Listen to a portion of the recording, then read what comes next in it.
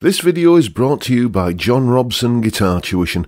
If you enjoy the content, please consider supporting the channel by enrolling on a course, purchasing some guitar lessons or a t-shirt, or you can join my Patreon. Now, on with the show. Hello chaps, welcome once again to John Robson Guitar Tuition. As always, I do hope you're well. Literally 5 minutes ago, the nice man from DPD has just dropped off this box here, and given the fact that it has Marshall and DSL on it, I think you probably know what's inside it. So let's get the box open. Go on, lad, way ahead.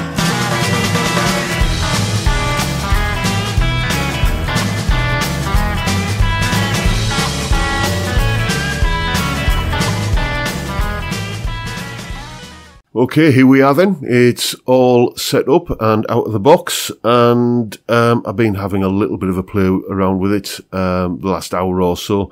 So just getting to know what the controls and everything do, and what sort of sounds it creates, which I'm going to share with you now. Let's have a look at the front panel first of all. You've got the volume control for the classic gain channel. And then over here you've got gain and volume for the ultra gain channel. Channel select button there to select between them. You can either select via that button on the front of the amp there, or via the supplied foot switch. I say the supplied foot switch because it was supplied with this amp. When I was shopping around for it, a few of the retailers were sort of saying, you know, customers also bought, and were showing the foot switch for this amp, implying that it was an optional extra. But I got this amp from PMT, Professional Music Technology, and the foot switch came with the amp. So if you get one of these and it doesn't, ask why. Then moving on over to here, we've got the equalization section, treble, middle and bass. That's for both channels. And then not a bad little sounding digital reverb over here. This tone shift button, we'll hear what that does as we demonstrate the sounds. But basically, it makes the amp sound a little bit less British, a little bit more American. It scoops the mids and a bit of the high end out. Really, that's its function. Makes it sound a little bit boogie-ish, I guess you could say. Round the back, I'm not going to kind of turn the amp round because I've got it all set up there, but round the back you've got an effects loop, send and return. You've got an auxiliary in so that you can input any source of music that you so desire, your phone, your MP3 player, whatever. You've got a speaker emulated recording output, and you've also got a little button that takes you down from 1 watt to 0.1 of a watt for those occasions when 1 whole watt is just too darn loud.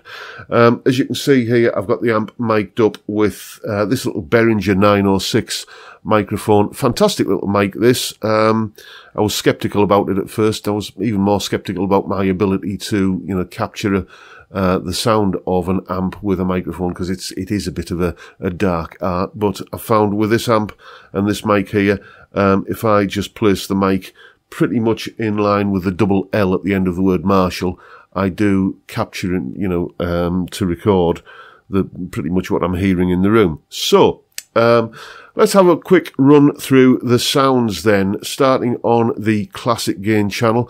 The way I've discovered I like to run this is to have it absolutely dimed, flat out, and if I go to the bridge humbucker, volume full on the guitar, this is the kind of noise it makes.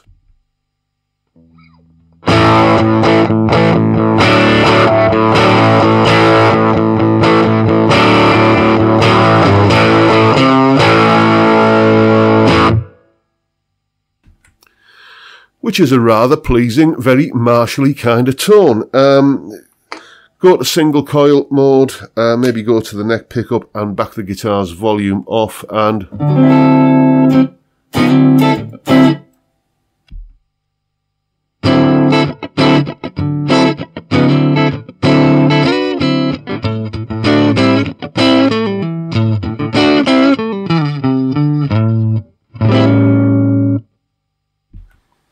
a really nice, responsive, vintage, clean tone there. You know, that's maybe go to the middle pickup setting, and, you know, you've got something that will handle, you know, nice kind of cowboy chord strummy sort of stuff.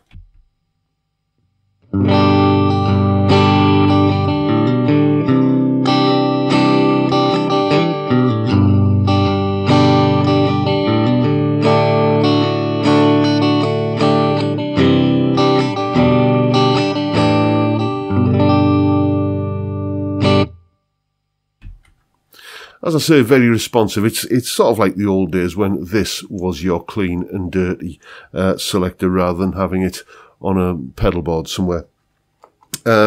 So, you know, let's have a look at the other side of the amp. Now let's just go to the ultra gain channel. As you can see, I've got the gain about 12 o'clock and the volume similarly there. Treble, middle and bass all about 12 o'clock as well. And let's just play a few licks.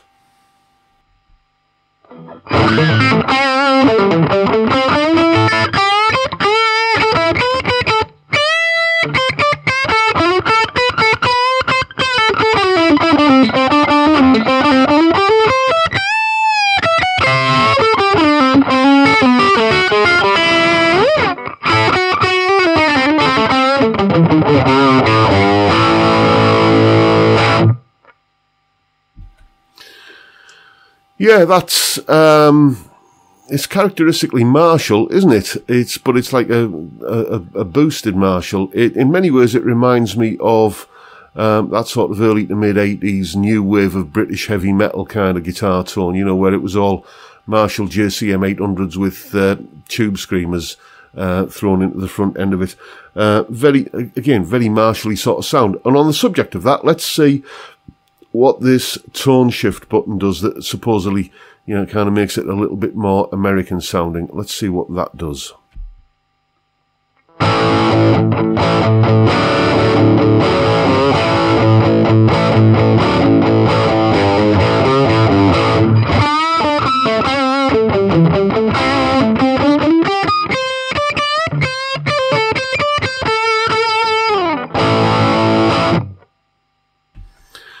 I've got to admit, it wouldn't be my first choice of tone to use, but it's a good version of that tone, and there will always be an occasion where it's just going to be that kind of thing that helps the sound sit into the mix just that little bit better in whatever you're recording.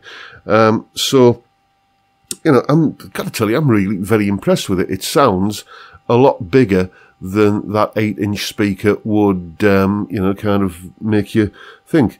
First impressions, which is what this video is all about, are really rather good. The other impression I'm getting is that many years ago I used to have this amplifier's big brother, the Marshall 6101 30th anniversary combo, and I remember that was absolutely gorgeous sounding amp, but it was so unreliable that I ended up getting rid of it and just going back to a solid state amplifier. And that transition from a Marshall valve powered amplifier to you know, a solid state, I think it was a PV or something like that, it was a big difference in tone. I've just gone in the opposite direction. The amp I've been using for the last few weeks has been the Moore SD30, and what I did with that was just basically dial it in to sound like a Marshall and then tape it all down and forget it. So that's what kind of prompted me to think about actually just I'm only using one sound. Why not get the amp that does that one sound? Anyway, the point is that having gone from solid state back to valves, the difference is less than I remembered going in the opposite direction many years ago from valves to solid state. That little Moore amplifier does a really good job of getting close to this classic Marshall tone. But, you know, close, but this is closer because it is the real thing. I'm really loving that ultra gain channel. That is going to start featuring in many recordings and videos that I'm going to be putting out on the channel. This is probably going to be the test bed amp I use for all guitars that come through here and get demoed, at least for part of the kind of process anyway. It's just got that sort of plexi kind of goodness about it. Let me just have another little fiddle. So I'm on the bridge humbucker here. Guitar on the guitar volume rather is dialed back a bit, and you know, it's just got that sort of vintage classic rock bluesy goodness about it, I think.